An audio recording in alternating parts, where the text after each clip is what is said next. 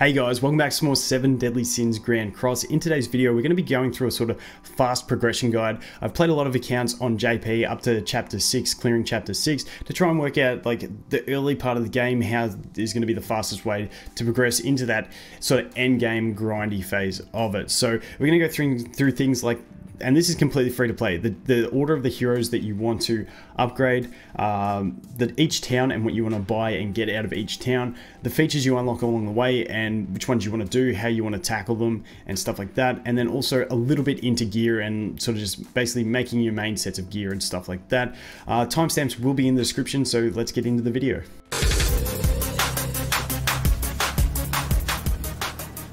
I will be uploading this very close to the launch of the game, so if you're around at that time, link to my Twitch will be in the description if you want to come hang out. The first thing I want to look at is going to be the reroll. Basically, this is going to take 2 seconds, maybe a little bit longer.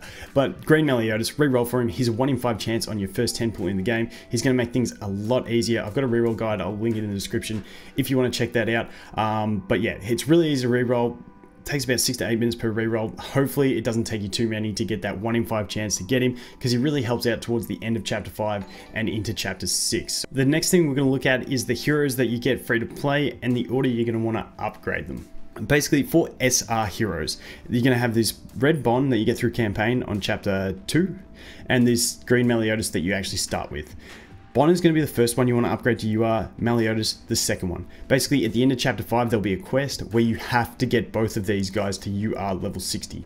So, by the end of chapter 5, when you have to get both these guys to UR level 60, you'll only have, if you're progressing fast, the SR pendants to get 2 heroes to URs. So, that's why you want to focus on these two. Even if you have some really nice URs like the Red Elizabeth and Hawk, or the Gustav, or something like that, leave them for later. Get these two done first. You'll get more SR pendants as you go past that, and then you can upgrade your other SR heroes. So Bond first, because he's going to be the one you use more. He's just absolutely fantastic for boss stages as free to play, so that's the reason for him. And the Meliodas, well, he's not really that great because you're going to be running the green Meliodas, hopefully, and he can just, he's just getting upgraded because he has to.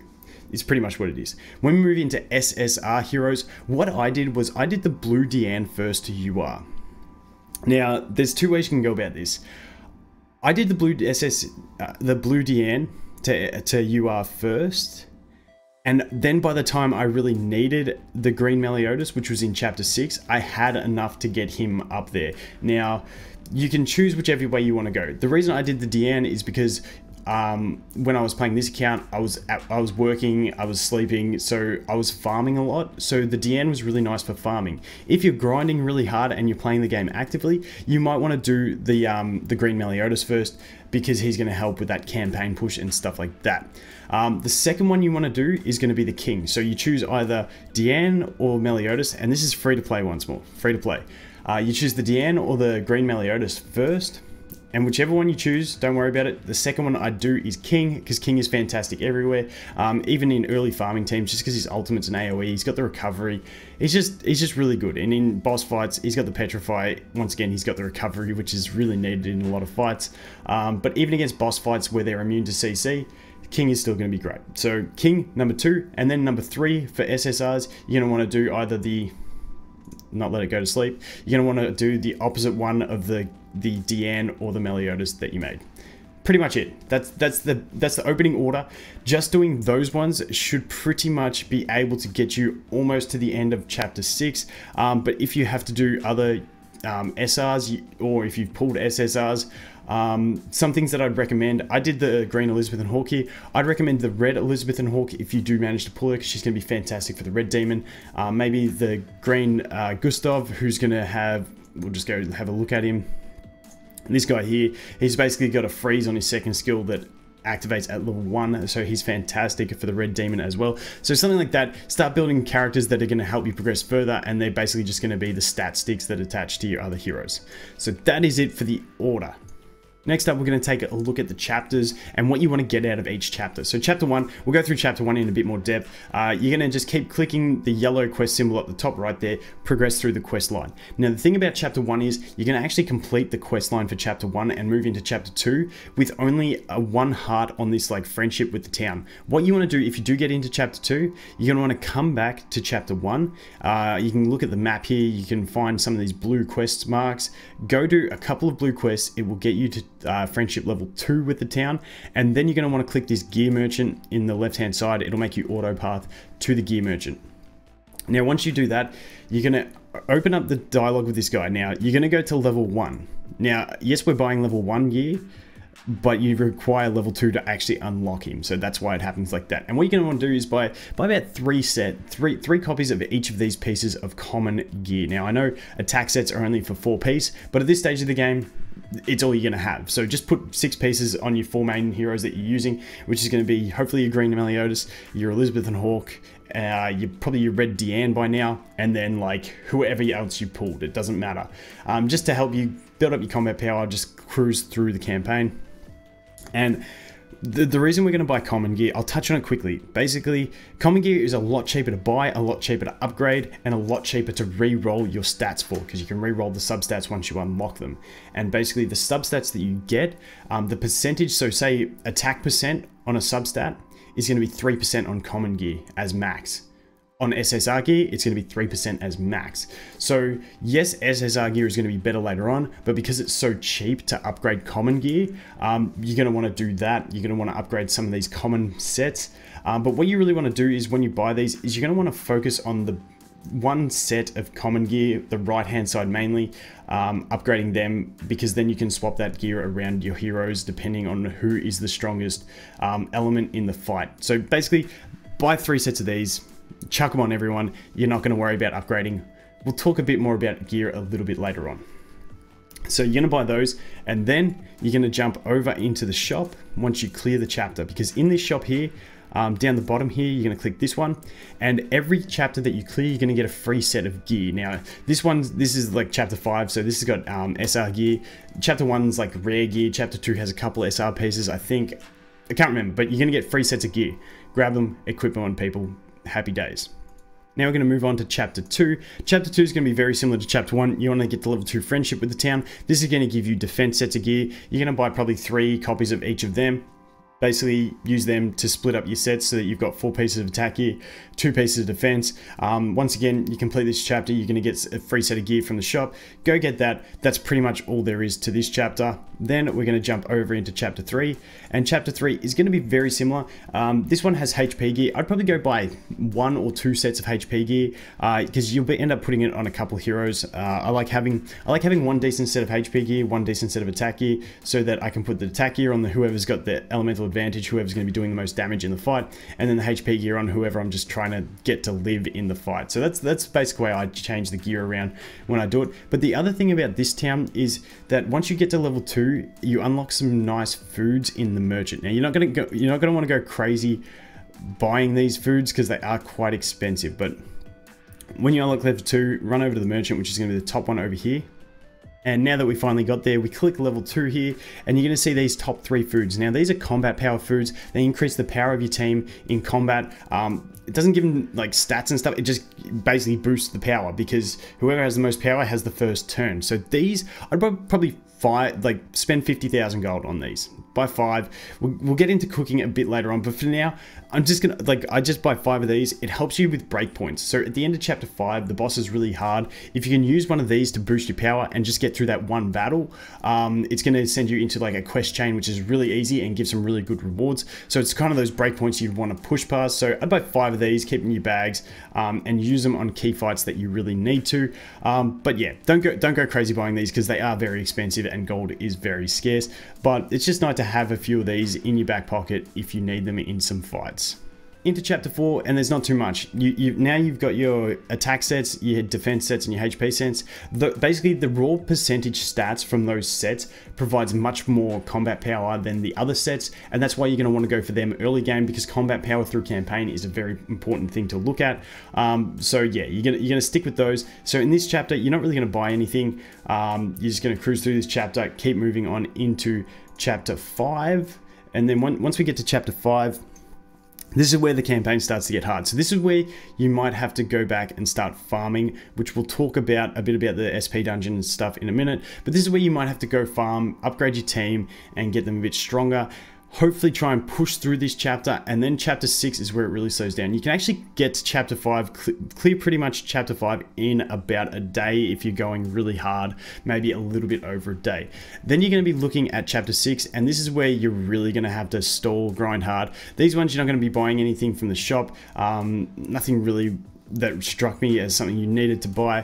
But once again, through all those chapters, make sure you're collecting those free gear sets from the shop, and then you're going to get it into chapter 6, and this is where it's going to get hard. So now we're going to look at the features of each that you unlock throughout the progression, and the ones you want to be going through and doing.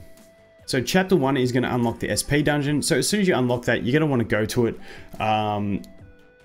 If we can get into it, you can also do it through the battle symbol on the right hand side there, and basically what you're going to have is you're going to have these orbs, which are very rare.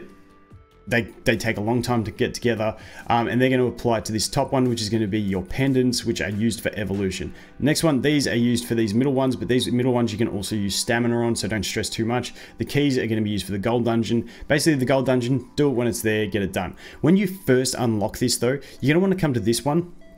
And as you can see, there's 3 versions. Basically, all of them have a chance to drop the pendants, and then they drop either potions, gold, or books. Because potions and books you can farm with stamina, I like to do gold in these ones. However, when you first unlock it, go through and do level 1 of each of them, because level 1 is going to give you a guaranteed R pendant, level 2 is going to give you a guaranteed SR pendant, level 3 is going to give you a guaranteed SSR pendant. So the basic goal overall is to do level 1, 2, and 3 of all of them, and then farm level 3 of gold eventually. So you're going to want to do that, and when you first unlock it, you'll probably only be able to do level 1. So go through, do level 1 of each of them, get that free R pendant, and then go away, because they take forever to recharge. You won't cap them in a day, and then basically come back when you got a bit more power and do level 2 of each of them, and then hopefully come back later when you got enough power and do level 3 of each of them, and then farm gold. That's the way I look at those ones.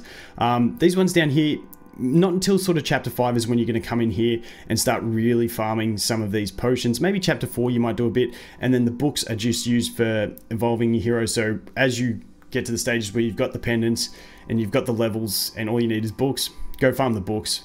Just the basic aim here is you don't want to farm these things unless you have to, because you're going to be farming a low level of them and it's not going to be as efficient. Is pretty much the gist of that. In chapter 4, you're going to unlock PvP, which you can get to all these things from over here. So basically, you unlock PvP. What you're going to want to do is just basically go to it, don't let your swords cap, and just basically always do your PvP fights. If you lose, you lose. Basically, you just want to start building a rank up. Just use your campaign heroes. Don't start building heroes specifically while you're trying to progress through campaign. Just basically use your swords. Don't cap them like I have, where I've got 12 of 5. Just keep doing it, because at the end of the week you can get diamonds. So it's just important to do it, get your points, and that's pretty much all there is to it. Early game PvP is a very big focus late game, but early game just do your swords.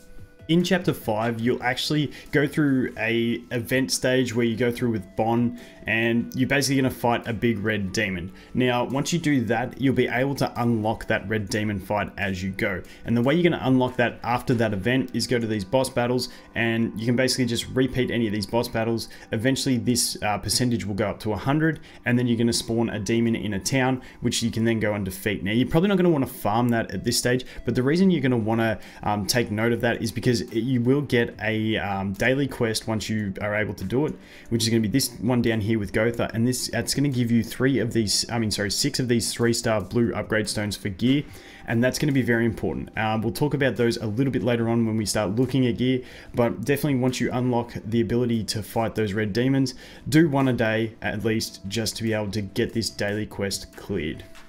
Now we're going to talk a little bit about gear and the kind of sets you want to build. So with the gear, it's going to be, what you really want to do is focus. This is what I did anyway. if you think I'm wrong, let me know. But I focused on the right 3 pieces of gear. Basically, the main stat on this piece of gear is 127. As you can see, it's attack. This one is 212 with attack as well. This one's upgraded a little bit more, but you can see it's 127 versus 212. These ones have a lower main stat, which means if you upgrade the common pieces gear over here, you're not losing out on as much main stats as you are over here. And basically, as you can see, you've got, I'm not even going to try and show that because it's in Japanese still, but HP, there you go, 9.1%. We can go reroll, and you can get these. You can choose one, you can re-roll it for gold. When you get into like SSR gear, it's going to cost you diamonds, which you don't want to do. And on this common gear, that's another thing, you've got the hammers and anvils. Never use them on common gear because you can use gold to do everything. And you don't really need to worry about using a hammer. Hammer basically upgrades the percentage that it gives. You can just re-roll and re-roll and re-roll because it's so cheap later on. So save, if you get any hammers or anvils here, save them. But that's basically what you're going to want to do. Build up a basic set of attack common pieces on the right. I did the attack one on the left as well, just to get that extra attack percent on my main damage dealer. And then basically you can swap that set between any heroes that you want. But basically when we look at this type of gear, if I can find one piece that just can be upgraded, here we go, Bond, here we go. So when you go to upgrade them, like limit break them, it's going to cost these little things. Now, the great thing about it, and this is why I said you want to do the daily red demon, is because you're going to get 6 level 3 versions of those. And what you can do is you can come over here, click this symbol on the left hand side. It's going to take you to King, or you can just walk over to King and click it, and you can actually dismantle those level 2s and 3s and get them down to level 1s. Now, it is inefficient. Dismantling a level 3 to a level 2 is only going to give you 2 level 2s. However, it's going to cost you 6 level 2s to make a level 3. So you don't want to go willy-nilly downgrading, upgrading, downgrading, upgrading. But in these early stages, when you're going to get much more value out of that common gear, it's worth downgrading a few pieces of gear to get some level 1 blue fragments, so that you can keep limit breaking those common pieces and upgrading them. So that's just like that other little thing that you do want to do there, just to really maximize your gear. And by the time you get to chapter 6, you'll probably only have 1, maybe 2 decently upgraded sets of gear, and that's going to be about it, just due to the fact that you don't get too many of those blue stones in the first couple of days. But that is going to be it for the gear. That's it for, I think that's covered everything. That's covered the upgrade order, that's covered the towns, the features you unlock, and the gear in it a little bit. We'll do a deeper gear guide when it comes out in English, because no one likes looking at Japanese writing. So that is going to be it for this one, guys. Thanks for watching. I hope you have an awesome day, and I'll look forward to seeing you in the next one. Cheers.